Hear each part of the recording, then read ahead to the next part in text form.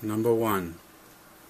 Gospel and legal mortification differ in their principles from which they proceed. Gospel mortification is from gospel principles, namely, the Spirit of God, Romans 8:13. If ye through the Spirit mortify the deeds of the body, ye shall live. Faith in Christ, Acts 15:9, purifying their hearts by faith. And the love of Christ constraining, 2 Corinthians 5:14, the love of Christ constraineth us. But legal mortification is from legal principles, such as from the applause and praise of men, as in the Pharisees, from pride of self-righteousness, as in Paul before his conversion, from the fear of hell, from a natural conscience, from the example of others, from some common motions of the Spirit, and many times from the power of sin itself, while one sin is set up to wrestle with another, as when sensuality and self-righteousness wrestle with one another. The man perhaps will not drink and swear. Why? Because he is setting up and establishing a righteousness of his own, whereby to obtain the favour of God here is but one sin wrestling with another. Number 2. They differ in their weapons by which they fight against sin. The gospel believer fights with grace's weapons, namely the blood of Christ, the Word of God, the promises of the covenant, and the virtue of Christ's death and cross, Galatians 6:14. God forbid that I should glory, save in the cross of the Lord Jesus Christ, by whom, or as it may be read, whereby, namely by the cross, the world is crucified to me, and I to the world. But now the man under the law fights against sin by the promises and threatenings of the law, by its promises, saying, I will obtain life, and win to heaven, I hope, if I do so and so.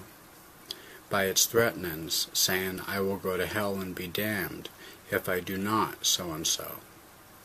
Sometimes he fights with the weapons of his own vows and resolutions, which are his strong tower, to which he runs and thinks himself safe. Number 3. They differ in the object of their mortification. They both indeed seek to mortify sin, but the legalist's quarrel is more especially with the sins of his conversation, whereas the true believer should desire to fight as the Syrians got orders, that is, neither against great nor small, so much as against the king himself, even against original corruption. A body of sin and death troubles him more than any other sin in the world. O wretched man that I am, who shall deliver me from this body of death? Romans 7:24. His great exercise is to have the seed of the woman to bruise this head of the serpent. Number 4. They differ in the reasons of the contest. The believer whom grace teaches to deny all ungodliness, he fights against sin because it dishonors God, opposes Christ, grieves the Spirit, and separates his Lord and him. But the legalist fights against sin because it breaks his peace, and troubles his conscience, and hurts him, by bringing wrath and judgment on him. As children will not play in the dust, not because it sullies their clothes, but flies into their eyes and hurts them, so the legalist will not meddle with sin, not because it sullies the perfections of God and defiles their souls, but only because it hurts them. I deny not, but there is too much of this legal temper even amongst the godly. Number 5. They differ in their motives and ends. The believer will not serve sin because he is alive to God and dead to sin, Romans 6:6. The legalist forsakes sin not because he is alive, but that he may live. The believer mortifies sin because God loves him. but the legalist that God may love him. The believer mortifies because God is pacified towards him. The legalist mortifies that he may pacify God by his mortification.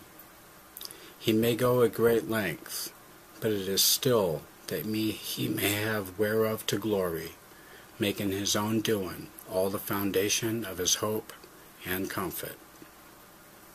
Number 6. They differ in the nature of their mortification. The legalist does not oppose sin violently, seeking the utter destruction of it. If he can get sin put down, he does not seek it to be thrust out. But the believer, having a nature and principle contrary to sin, he seeks not only to have it weakened, but extirpated. The quarrel is irreconcilable, no terms of accommodation or agreement, no league with sin is allowed, as it is with hypocrites. Number 7. They differ in the extent of the warfare. Not only objectively, the believer hating every false way, but also subjectively, all the faculties of the believer's soul, the whole regenerate part being against sin. It is not so with the hypocrite or legalist, for as he spares some sin or other, so his opposition to sin is only seated in his conscience. His light and conscience oppose such a thing, while his heart approves of it. There is an extent also as to time. The legalist's opposition to sin is of a short duration, but in the believer it is to the end. Grace and corruption still opposing one another. Number 8. They differ in the success. There is no believer but as he fights against sin, so first or last he prevails, though not always to his discerning, and though he lose many battles, yet he gains the war. But the legalist, for all the works he makes, yet he never truly comes to speed. Though he cut off some actual sin, yet the corrupt nature is never changed. He never gets a new heart.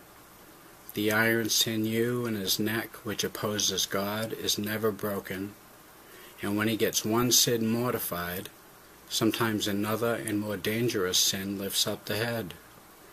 Hence all the sins and pollutions that ever the Pharisees forsook, and all the good duties that ever they performed, made them but more proud, and strengthened their unbelieving prejudices against Christ, which was the greater and more dangerous sin.